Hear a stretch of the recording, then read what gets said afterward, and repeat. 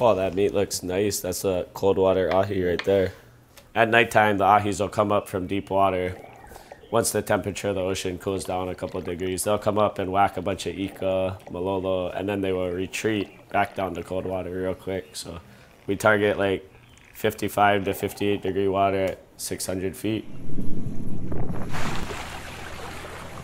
But they're very sensitive, so you know, if you're off by a few degrees or off by a certain depth, then nobody home, yeah? Nobody home. Nobody home, so. If you're a fisherman, you gotta know the color fish. Yeah. We live a different lifestyle than most people. We spend almost 300 days out of the year in the middle of the ocean.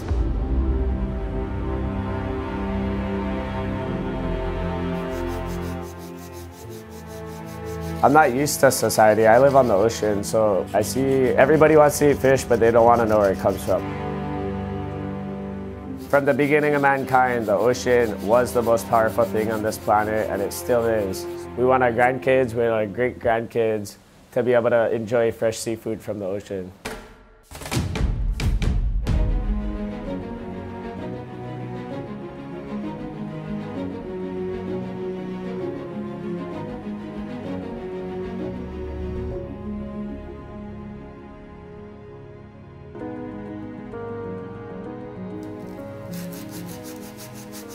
Each one is different. It's like a fingerprint.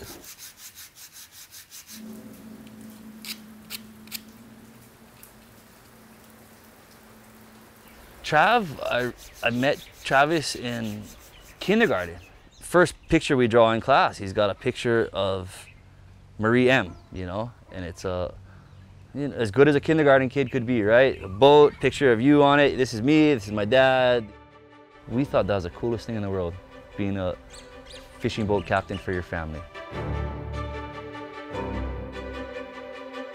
My father, he's a fisherman. Uncles, both my grandfathers were fishermen.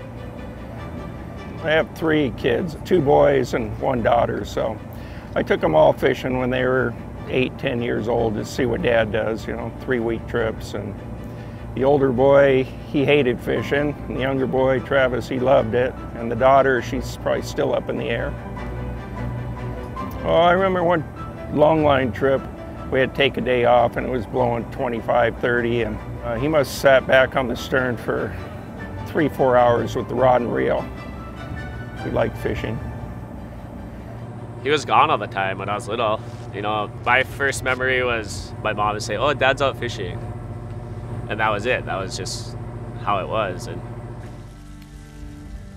when his dad would be at sea, he'd just know that his dad was coming home.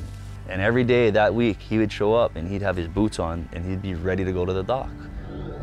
Ever since I was a little kid, that was my dream, is to captain my father's boat. You know, when I was a little kid, I thought that was the coolest thing. I always looked up to him, and all my friends would go to the mainland to see their families, or, you know, we'd get back to school and everyone's like, "What did you do this summer?" And I couldn't even explain it. I'm like, "You guys don't even know."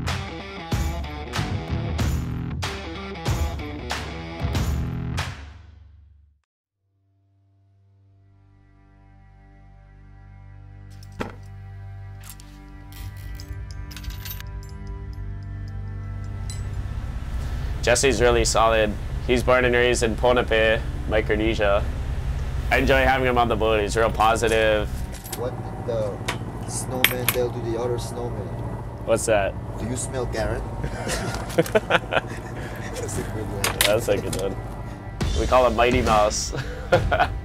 Pound for pound, he's one of the strongest people I've ever met in my life. And after we worked together for so long, you know, like me and him working together, we don't really even need to say anything. We could just make eye contact, and it's like, he knows what I'm gonna say before I even say it.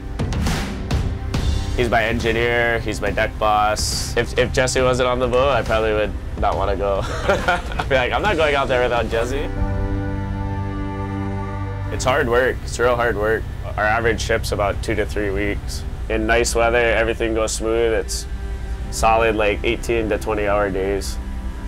If somebody gets upset or any negative thing on the boat, you can't just get up and walk away, you know.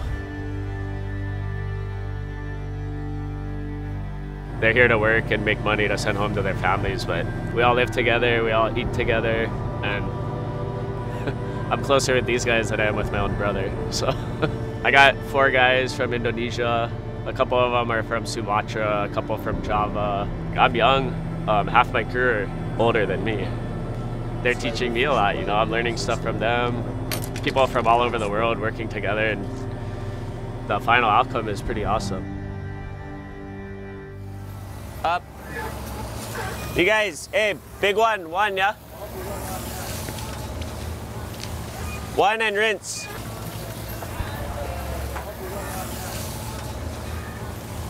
Should be fish out, rinse, tail rope, right when the hook come down, boom, up.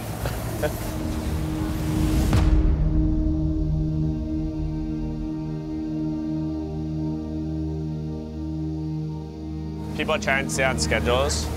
Like, okay, I want to set at sunrise and I'm going to pick up at 6. At the end of the day, you never know. The water's always moving, the fish are always moving. Like, by the time you even start setting gear to the time you end setting gear, it's all different, you know. It's real hard to understand what's happening in the ocean. There's lots of technology, lots of worldwide data. Dealing with natural resources, we need to be trying to target larger fish that have been out there, they've already done their part. And the smaller fish, we really need to keep a close eye on how we deal with them, because that's the future. Tuna, they don't spawn until they hit this certain point. Once they do spawn, you're looking at 2 or 3 times a year, millions of eggs in the ocean. Being a little part of the Hawaii tuna tagging program and being able to tag the small ones and give NOAA and National Marine Fisheries Service a little bit of data. It makes you feel good, you know, watching the small ones swim away and knowing that somebody's gonna catch it in a couple of years and it's gonna be a way bigger fish and it's gonna lay a bunch of eggs in the ocean. Trav is that guy who wants to know exactly what's going on in his boat, exactly what's going on with the fish and the environment around them. Practicing it sustainably means being on the deck, like Trav is, means baiting your own hooks, or you're targeting certain species, certain size, a certain quality of fish. Because when you carry enough like Trav does, it shows in the quality of your catch too.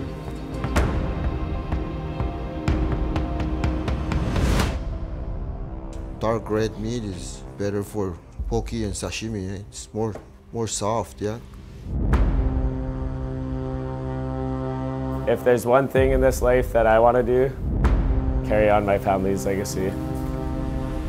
Even these guys, these are my family, you know, like I would do anything for these guys, and when we're off the boat, it's not like the job's over. Like, we're a team, we're a family. Yeah, me and Pops, all the time I got to spend on the boat with him when I was younger. That was the best time of my life. I really want to give him some time off and just want to let him know that he's got a guy here to give him a break and keep it in the family. That's what Trav lives for. He doesn't measure it in dollars. He measures it in what is providing, what is sustainable, and what can be taught, kept, and carried on. He does it for a living, but a living that feeds friends, family, that feeds his soul. Trav would do it for free.